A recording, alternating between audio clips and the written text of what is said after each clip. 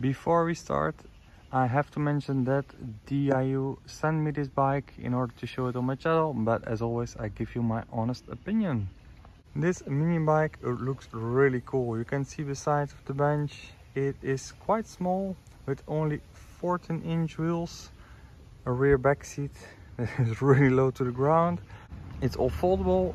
In a minute we will fold the bike to show you how small it gets when folded. It has an external battery that you can easily remove to charge it inside if needed. The bike is shipped in a big carton box, but it is almost already assembled. You only have to add the saddle and you have to add the pedals on the cranks, but within 10 or 15 minutes it's all set and done. Of course you have to charge the battery as well, and that takes about 3 hours. Now with the bike comes this really handy tool with everything you need on it. You get the key fob with a key to remove the battery, and an additional key fob with an additional key. You get the charger and you get the manual. So on the bike itself you have some additional labels as well. So there was a label on the key fob. There was also a label to mention that you have to inflate the tires, and then you have the warranty card. The manual itself is clear, but it is translated English, so you have to read it twice to understand completely, and then again not everything corresponds completely. So here they speak about a power button, but as you can see there is no power button at all, and the on and off function on the key fob doesn't really work as they mention here neither. But this said, I tried this bike for a couple of days now and already love it so much. So quick specs: we have the 14-inch wheels with disc brakes.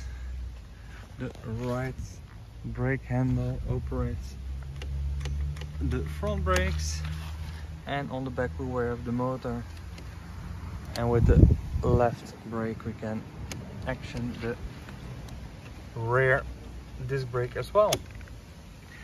So on the website they mentioned that it is a 250 watt motor. In the manual they mentioned that it is a 350 watt motor.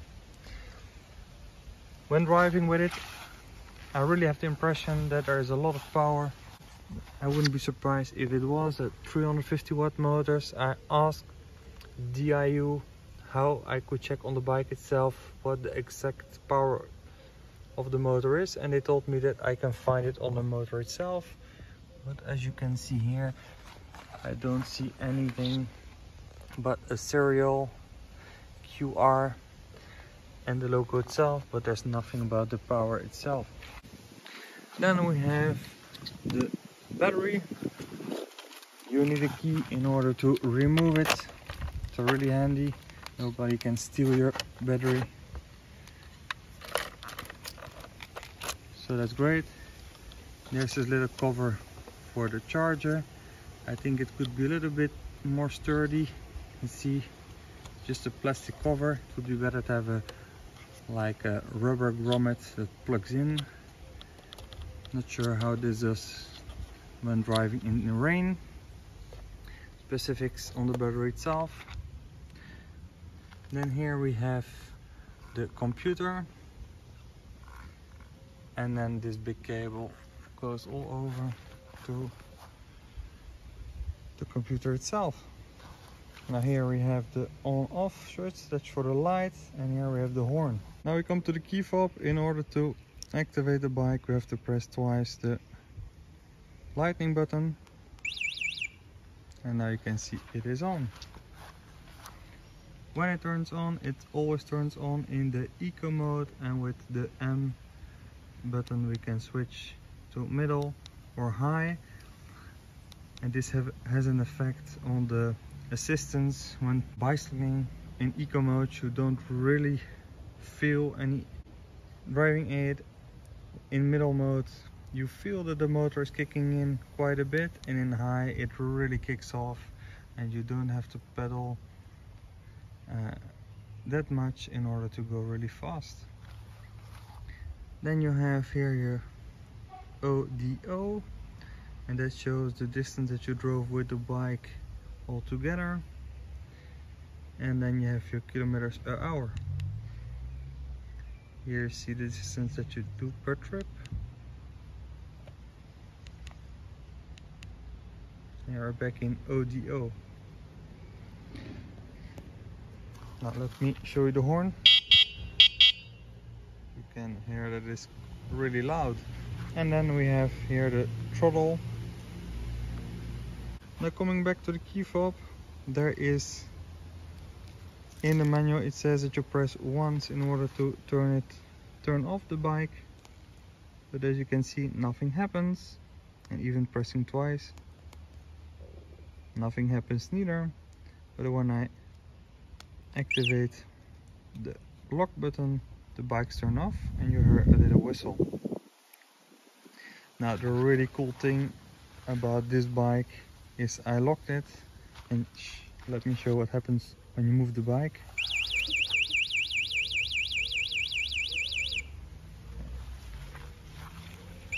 And not only an alarm is going off, the lights going off as well, and even the wheel blocks. No way to drive off with it.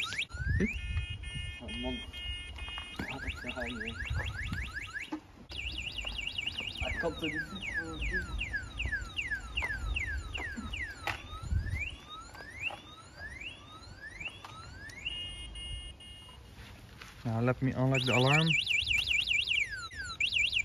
So that is really a cool feature to have an e-bike with an alarm on it. Not only the horn is going off like crazy, the lights are going off as well, but even the wheel blocks, there's no way to bike off with it. You can set the sensibility of the alarm as well. So really cool feature. Folding the bike is really easy and straightforward. You simply pinch the pedals in order to make them smaller. Then you unlock the saddle and push it all the way down. It's important that it goes all the way down because the underside of this bar acts as a foot.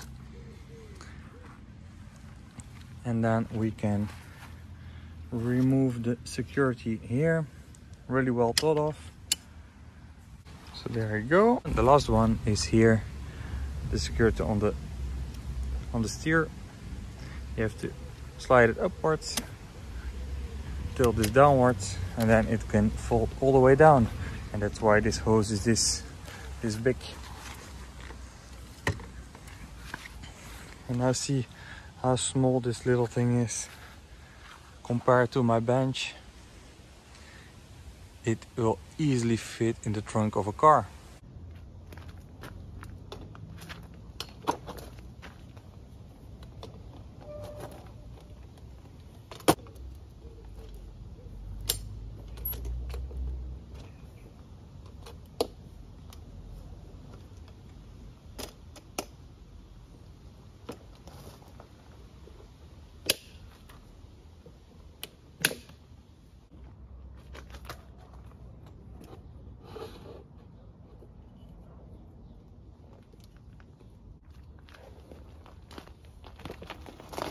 So you can see how it loads up easily in my trunk with all the other stuff that I have already. And in order of weight, it only weighs 22 kilos. It isn't a thing you want to run a marathon with. Really feasible to load it into your trunk. Now using the bike is as simple. You activate it as I told. Here you can activate the light. So now it's on the front side and the back side as well. And the back side also activates when you're braking.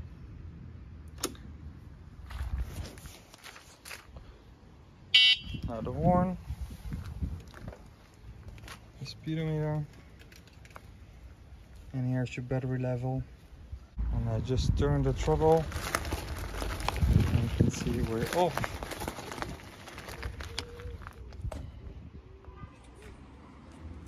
And to drive, just turn the throttle and you can see you're off, and it is really going fast.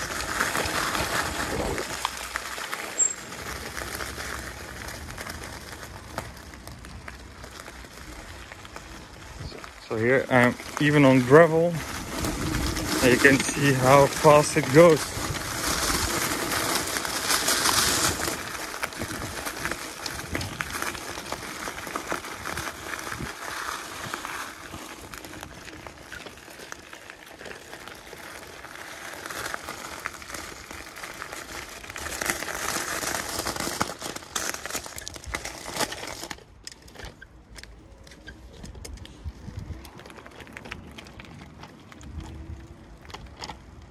So just go over here and not pedaling, I'm only using the throttle. And you can see how fast it is really going.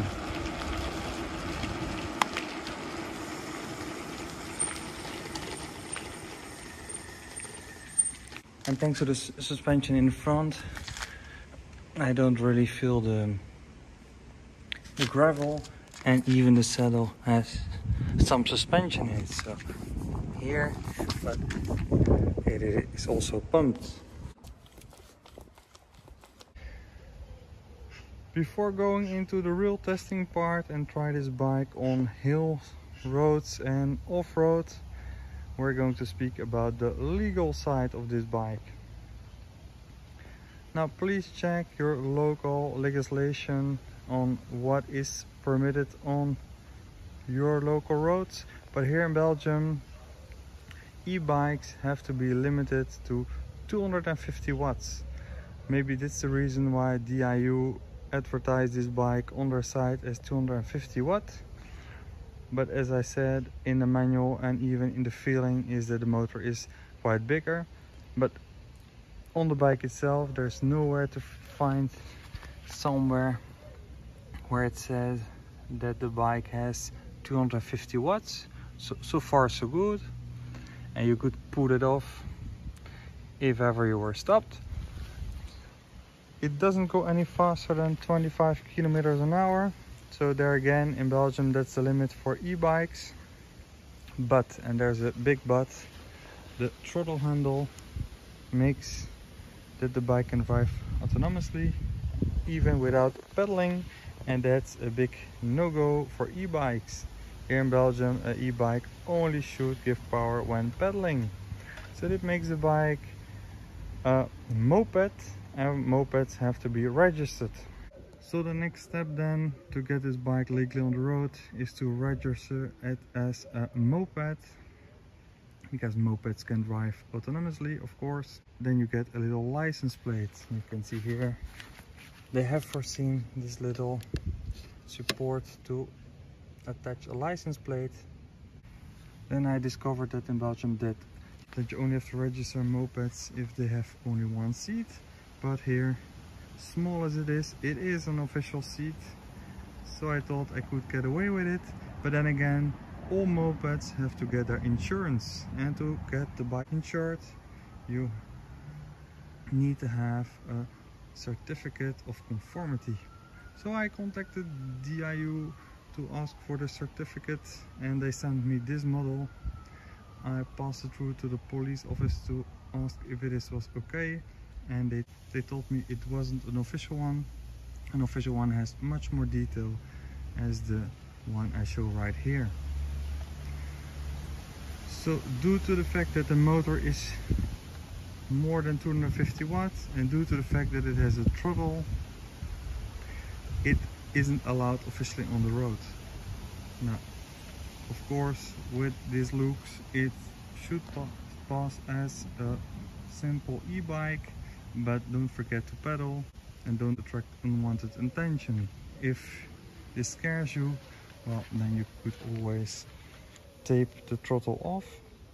I tried to check within the motor itself if you could disable the throttle completely and disconnect it, but it is possible, and DYU confirmed me this.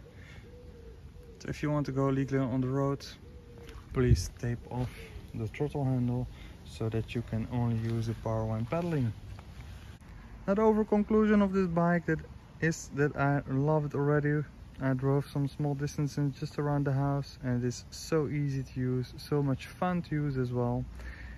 The seat is very comfortable, but I want really to put it to the test in my environment with a lot of hills and off-road.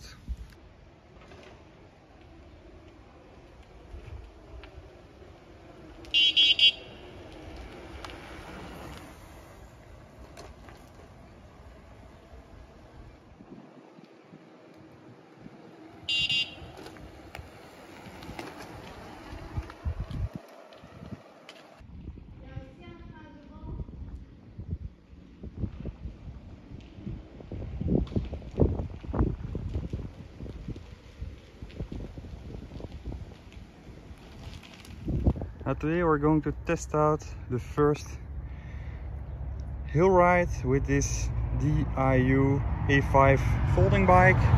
You can see I fully charged the battery and we are attacking that slope over there, which is really one of the hardest in the region.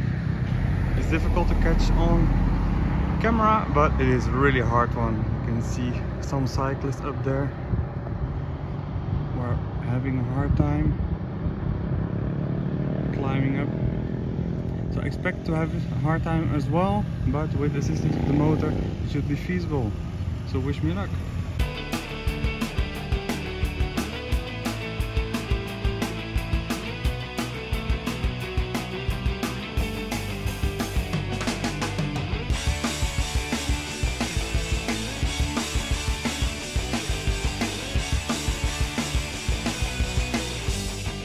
Now that definitely worked way better than I expected. As you could see, I doubled every cyclist and I drove about 15 or 18 kilometers an hour.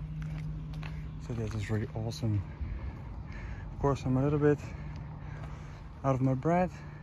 I still pedaled, but again, I think without pedaling, it should even have been able. The battery isn't drained that much.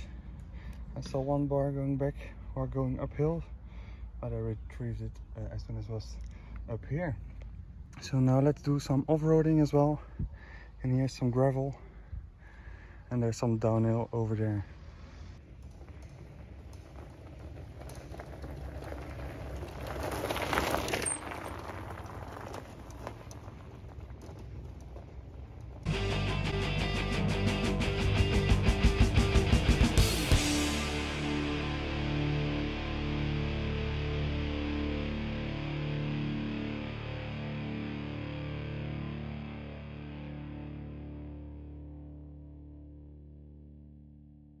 Now after that forest ride and a little bit off-road as well, I moved to the second location, and it is on the foot of this famous slope of the Quarmont, the old Quarmont. It's a part of the Tour Flanders cycle tour, which attracts a lot of people from all over Europe. It's especially known for the paving, so with those little wheels, which I noticed are a little bit jumpy on uneven roads. That can be a little bit tricky. So let's see how it performs. I still got a full battery, it's set on high. I will use the throttle as well and I will pedal. I will see how I get up there.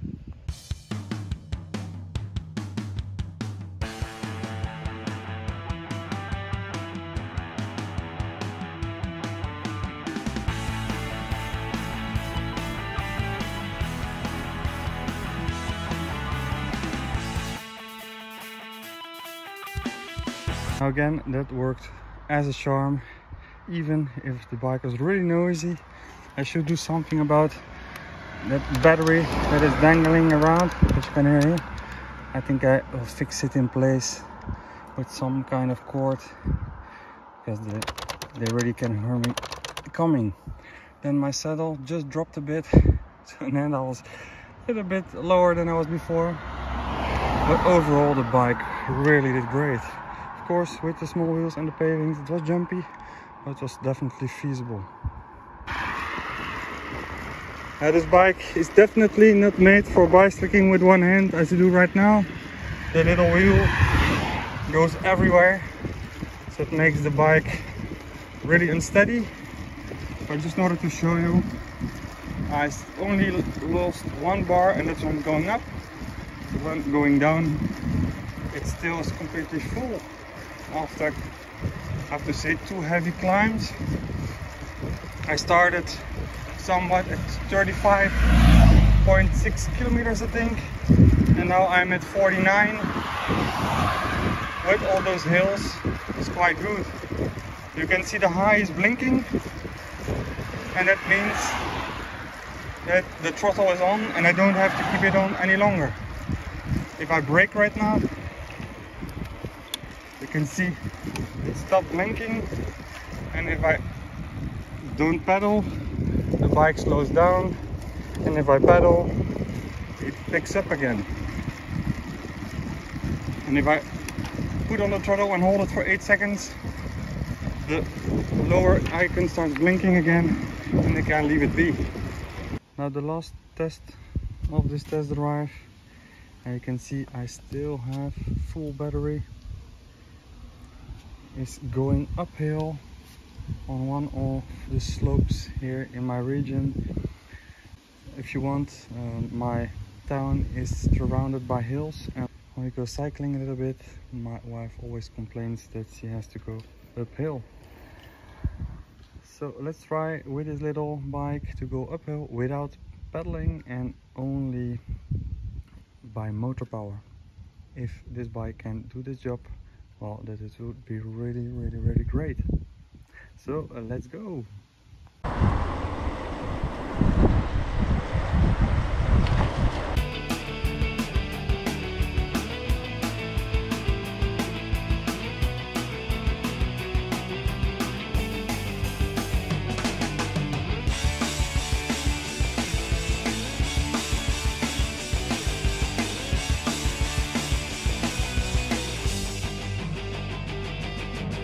And I'm up. As you can see, I didn't lost any battery, and it was really crazy to see how it climbed even the steepest climb and never dropped below 15 kilometers an hour. Without pedaling, I'm really blown away. So let's wrap it up and go home for the conclusion.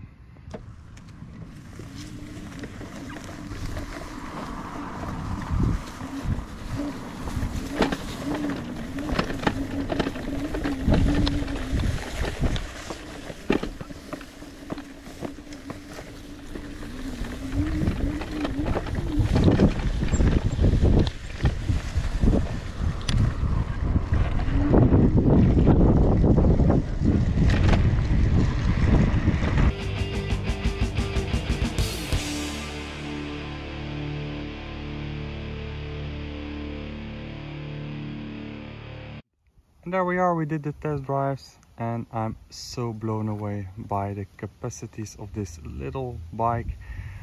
It is a head turner. Everywhere when you drive by, people watch, smile, they really love it. I did some improvements though. I put some WD-40 on this pivoting part. It was quite hard to fold, and now it almost flies into parts really easy. I also fixed the battery with this little cord. You can see you can still easily unlock it if needed, but it prevents the battery from rattling like crazy. And then I also did this modification with these footsteps. It was a little bit harder to do because you don't have that much place to reattach the tire correctly, but I'm happy that I managed to do so anyway. So now you can see that the back seat is a little bit more comfortable and a little bit more safe, even if you're almost sitting on the ground.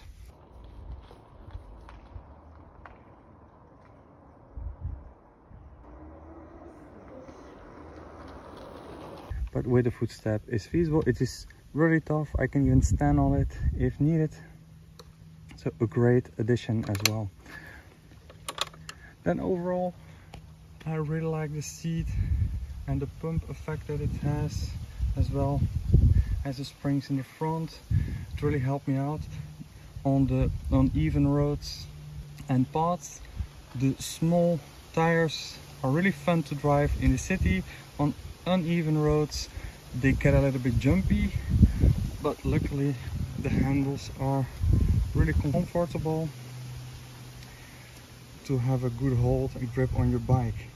Something I noticed though, there's this little grayish layer, and as you can see on my hands, don't know why that is, I have this gray shiny stuff on my hands now, so I hope that will wear off quite quick. Other addition I did, a normal bike lock.